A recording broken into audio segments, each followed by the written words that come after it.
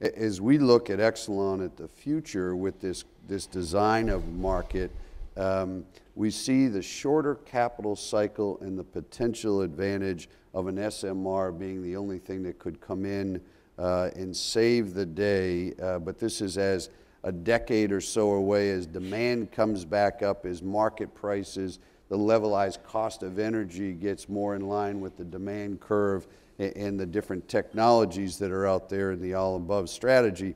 So we see that is really the only potential. We could not bet our balance sheet on a 10-year investment cycle and the dilution that would create.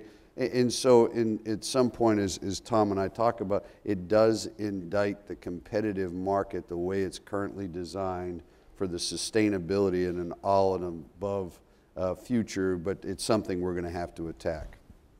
I just got to jump in. Look, you run one of the great nuclear companies in America and some of the greatest assets in America.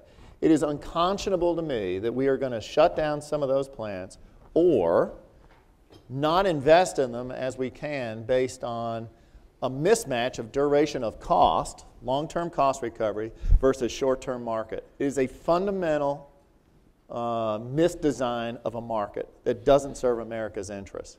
We need to preserve a market structure that helps nuclear survive.